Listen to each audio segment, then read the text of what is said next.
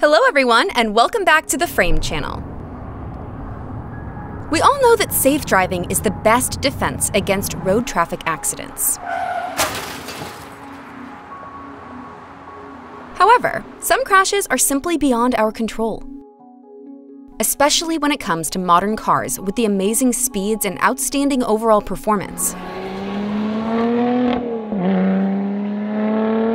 That is why automakers go to great lengths to make their vehicles as safe as possible.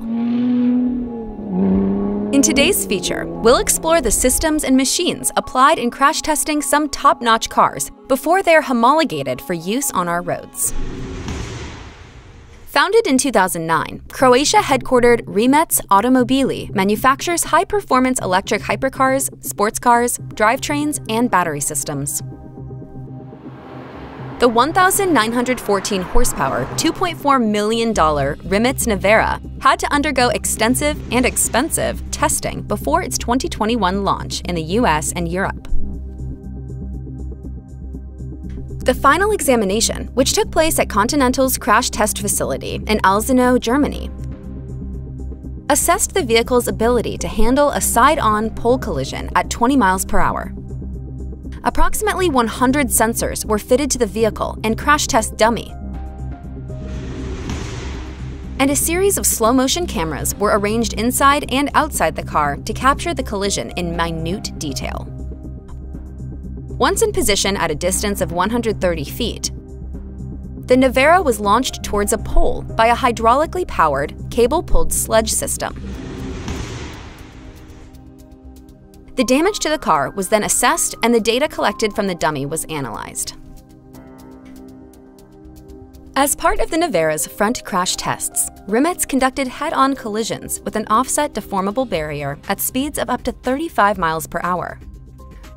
Rimac performed a total of 45 crash tests on the Nevera using 10 different cars, prototypes, and pre-series.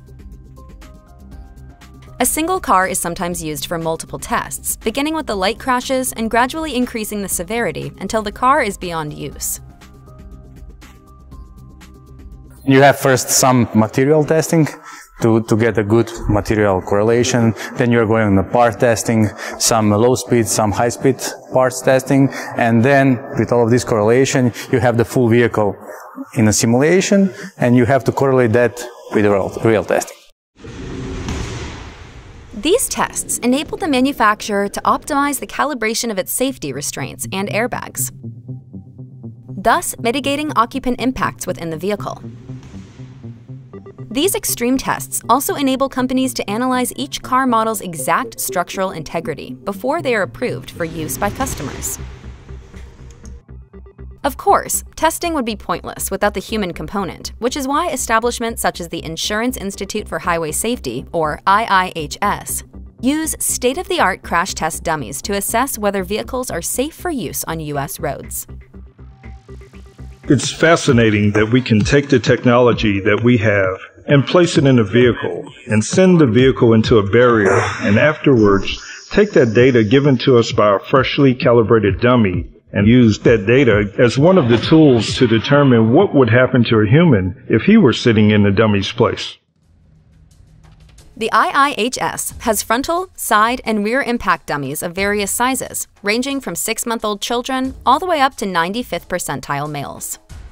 The organization conducts a range of calibration checks on the dummies, including head drops, thorax impacts, knee impacts, and rear impacts.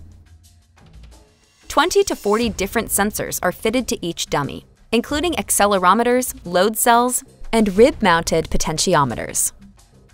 All these complex phases and components of the test, coupled with its overall importance, have contributed to making these dummies very expensive. Apart from using real cars and crash poles and dummies, computer simulation software also enables automakers to analyze accidents in a range of scenarios that simply wouldn't be possible using physical crash testing equipment. In addition to reducing costs associated with real-world destructive testing, this technology enables manufacturers to fine-tune the minute details of each simulated accident. To supplement its physical crash tests, Texas-based Tesla Automotive Company collects data from more than 1 million of its cars to continuously monitor and enhance safety. The company says that having access to this wealth of real-world information enables it to develop safety measures that go far beyond what is legally required. By constantly comparing computerized outcomes with data obtained through physical tests, the manufacturer has succeeded in achieving around 98% correlation between its simulations and real-world conditions. Encouragingly, the introduction of more stringent crash testing has enabled improved real-world performance, according to research from the European New Car Assessment Program, or Euro NCAP. The organization found that the risk of permanent medical impairment, or PMI, was around 73% lower in cars released between 2015 and 2018 than was the case for models launched between 1980 and 1984. As both car safety technology and testing requirements continue to improve, this level of risk looks set to drop even further in the future. Ensuring driver and passenger safety is one thing, but what about protecting pedestrians from out-of-control vehicles? Italian company FAAC produces a range of retractable security blockades that have been tested to the most exacting standards. Its J355 bollard, for instance, is capable of halting a 7-ton vehicle traveling at 30 miles per hour with a penetration distance of just around 3 feet. If you're looking for a system that's even more robust, you might want to check out the 9 feet wide HD200 wedge barricade from US-based Delta Scientific, which can stop a 15-ton vehicle traveling at around 30 miles per hour with 0 penetration. These are just 2 of the many manufacturers that specialize in the development of super strong safety systems that can stop cars, vans, and even trucks in their tracks when they get out of control. However, highway safety systems are still undergoing dramatic improvements worldwide. One of the most recent innovations is the roller barrier, which is capable of absorbing enough shock to help even the heaviest vehicles come to a safe and controlled stop in the event of a crash. Rather than allow cars and trucks to break through the barrier or ricochet back into traffic, the rollers are designed to keep the car out of harm's way. This ensures maximum safety for the passengers and other vehicles on the road. Due to the growing need for more innovative road safety systems worldwide, the global crash barrier systems market has been experiencing a very impressive leap. Evaluated at $7.8 billion in 2020, it is expected to reach $11.8 billion by 2030. Thereby registering a remarkable compound annual growth rate of almost 4.2% during that period. That's the end of this feature on the frame. I hope you enjoyed it. Make sure to subscribe to this channel to catch us on our next video. See you next time!